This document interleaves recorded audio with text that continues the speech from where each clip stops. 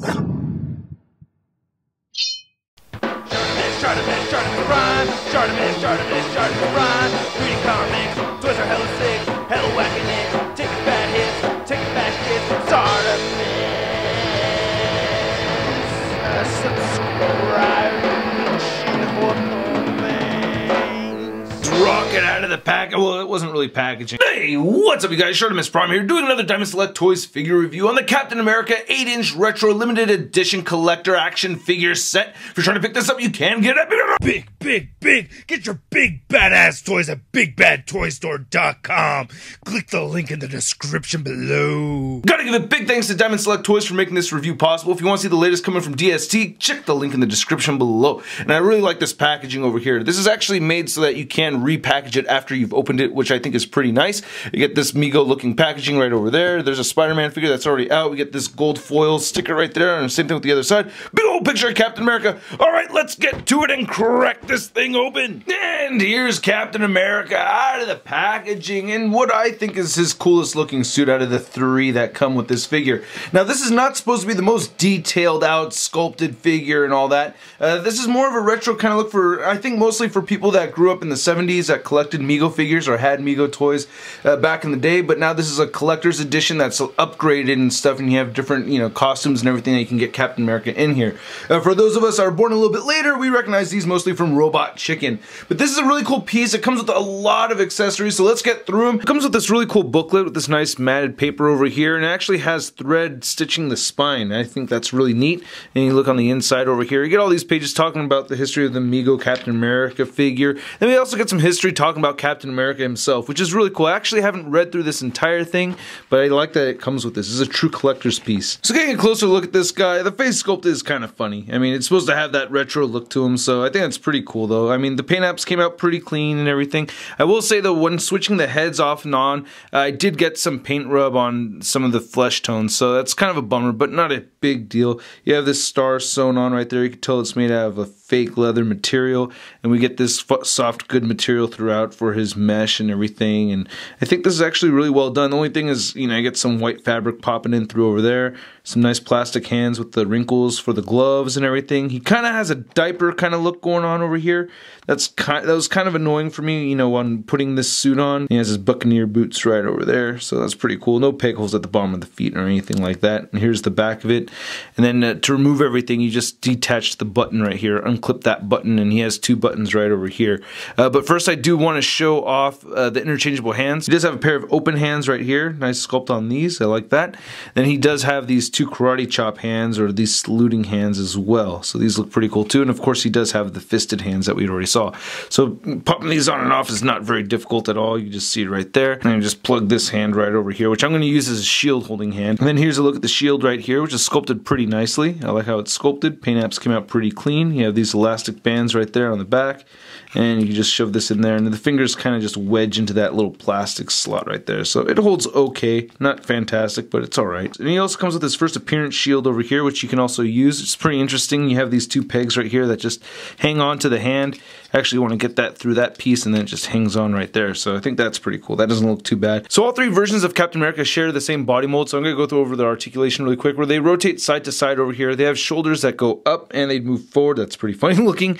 He does have a rotation right over here, and he has a single jointed elbow that bends at 90 degrees. The wrists swivel and they hinge up and down. He does have a waist joint that rotates side to side, and oh my god, this is so freaking funny. I don't know what the hell happened. Alright, so it rotates side to side and crunches forward and back.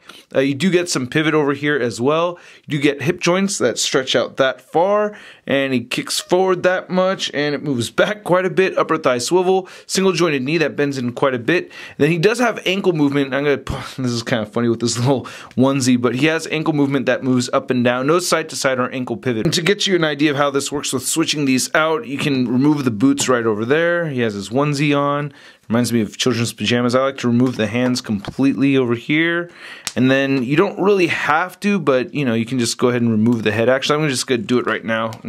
There we go. Can't be afraid of squishing it, but at the same time I do get a little paint rub sometimes. But you have this one button, two button right there, and then the button on the belt, and then just remove this whole thing right here. So this is kind of like playing with dolls, I feel like, you know, I don't know.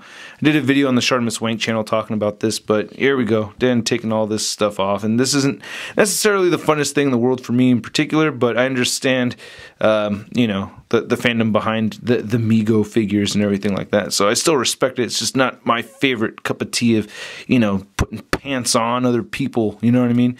Just fix yourself, huh? It's not cool to need help. And there he is, completely nude, headless, and handless. Oh, but those Captain America patas, so you can get some toenails sculpted on there. It's kind of funny, the figure itself does have pegholes at the bottom of the feet. So here's the figure in its Steve Rogers mode, looking pretty cool, looking like a completely different figure. You get all these interchangeable parts and all these new clothes and everything, and he has his helmet on there. And it wasn't too bad switching everything out. I guess the most tricky part for me with this one was just getting the tie right. You have to loop the tie around the collar and everything, and then tuck it on the inside of the shirt. I really like that gold buckle and everything, and you have these straps that go around to the bottom of the feet, which I think is pretty neat. And you can remove his helmet right over here, which I think was sculpted and painted pretty well. It's kind of a soft material, a little bit of paint chipping, but not too bad. Wide-eyed, knee-deep in surprise, if you know that reference. But yeah, he's really wide-eyed, a little funny looking, but you know, it's supposed to have that retro look. I did scratch the paint on the chin while squeezing, you know, the head on there, so that's my bad. But still, the paint's actually very clean aside from my own, you know, ripping right there. You can see the highlights over here, so we do get variations of yellow, and I think the hair is actually sculpted very well. I think they did a pretty good job with this. And I think the soft goods came out very well on this. I do like it. It looks very good. I think they did a solid job with this. Like how the pants come over here, putting these little pieces right there wasn't very difficult at all. You have these Velcro pieces and these latch around the bottom of his feet. But anyway, let's get him transformed into his retro Mego form. And then finally we have our classic Mego looking Captain America. Very funny looking, I think, with this big old head and stuff. It's supposed to look like a Mego toy though, which I think they've done a great job with. You have this vinyl belt coming around right over there, and you have those button clips right there on the back.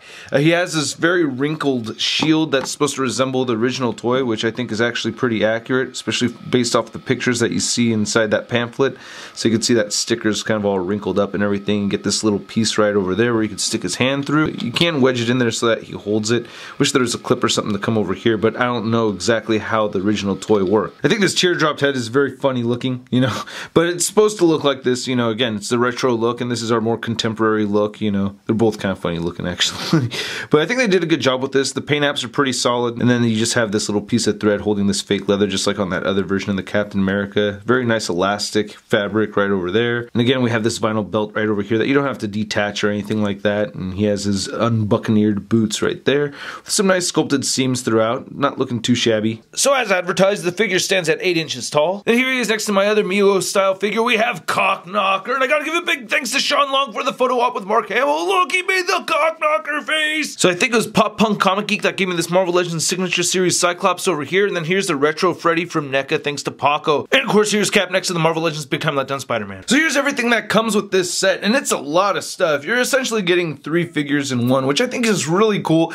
Now this set, it's not for everybody, but it's definitely for people that grew up in that era of the Mego toys, and I think you'd really like this a lot. And if you're a big Captain America fan, I really highly recommend this too. I hope you guys liked my video. If you did, please hit the like button, hit the subscribe button right over there, check out my last 2 videos on the side right over there, and don't forget to go to marvelousnews.com for a photo gallery of images from this review. I'll catch you guys later. Peace.